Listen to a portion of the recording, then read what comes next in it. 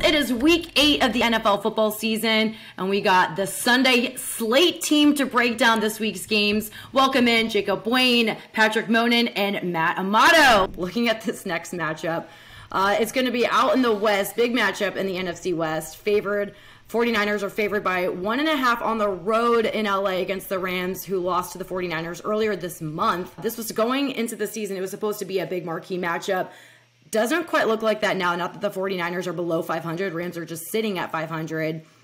So can they snag a win at home in this one? This season has played out differently than I expected from both of these teams. Rams might be getting over their Super Bowl hangover at this point, but Stafford, 6 touchdowns, 8 interceptions this season. Not looking good. I don't like the looks of that there. I think in week 3, he was sacked 4 times by the 49ers defense. So I have the 49ers in this one. Where are you guys at? Short spread in this one. Yeah, I'll be on the Niners too. I'm sure Patrick and Matt will have some to talk about the Shanahan versus McVay difference. But the big thing I wanted to bring up here is Jimmy Garoppolo being under pressure. He's really struggled under pressure against the Chiefs, took 5 sacks, safety, and even a strip sack. But the issue here is the Rams really aren't getting pressure this season. They only rank 31st in pressure rate. Teams are just double teaming Aaron Donald, and they really don't have another consistent pass rusher to help. Von Miller was pivotal in that sense last year, and I think we're going to see them trade for another pass rusher before the deadline. But for this matchup, they had 5 pressures against the Niners in that first matchup earlier in the year, and that was without Trent Williams. That was with Colton McKivitz getting hurt in that game. And now those guys are actually, McKivitz is probably still out, but Williams is healthy, and Williams is one of the best offensive linemen in the NFL.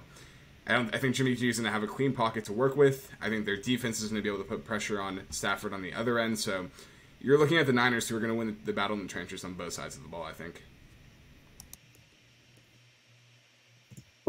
Yeah, no, I completely agree with that. The Shanahan-McVay stuff, you can go look into the numbers. Shanahan, historically, this is a spot where you take him, especially coming off of back-to-back bad losses.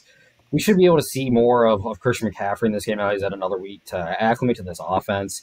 I think that's actually particularly important against the Rams defense that, like Jacob said, they don't get pressure. Where they are good is against the run.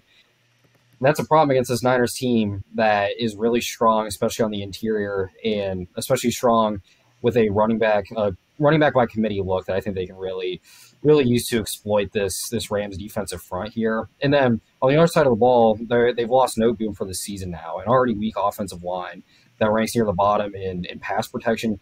He's gone. I think the 49ers get pressure up front. I think you can actually tease this game in either direction, and it's not a horrible bet because I do think it is less than a 4-point game. I think this ends up being a closer divisional game than what we saw on Monday night the last time these teams played.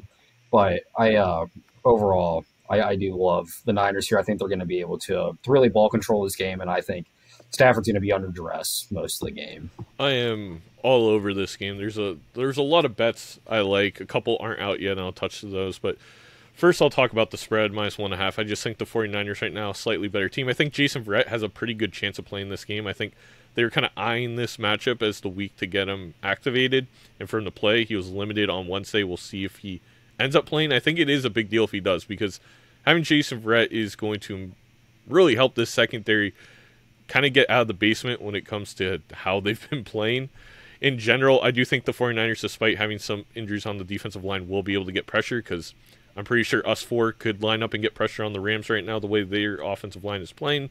And in general, I think CMC has a massive game, and that kind of leads me to one of the props I like, which is CMC longest rush and longest reception. When those are available, I have a good feeling I'm going to like the value on that. He is just a playmaker. We see how the Rams tackle in the secondary. It's not pretty. Obviously, I would love that for Debo to play this game. I think he might be out, but I think CMC fills that gap, and the 49ers end up winning. I also like the Niners to score over 2.5 touchdowns at +120. The key number there is at +120. If it is a lesser value by the time this video is out, you may not want to take it, but I think when you're getting +money and over 2.5, it's good. I also like the Cooper Kupp props when those come out. I think Kupp is going to be the guy, because when Stafford's under duress, he forces the ball to Kupp. You're probably going to like his over receptions prop in this game, as I could see the 49ers kind of maybe even up big in this one, and then the Rams scoring a few in garbage time, and again, just feeding Kupp all over the field. I guess that's pretty much it. So let me go over our bets. So all 4 of us on the 49ers at -1.5. I'm at a half unit. You guys all on a full unit. I mentioned the Cooper Kupp and CMC props that I'll comment down below. And then over 49ers over 2.5 total touchdowns at +120. I like a half unit on that, sprinkling with some good value. Thank you guys for watching. As always, if you like this video, go ahead and drop a like. If you did not, a dislike. Comment down below your favorite bets. Hit the subscribe button if you have not already, and click the bell to get notified when our videos go up. Check out lineups.com for more great analysis, and check out our YouTube channel for more videos. We're covering college football, NBA, NFL, and more. All right, we'll see you for the next one very soon.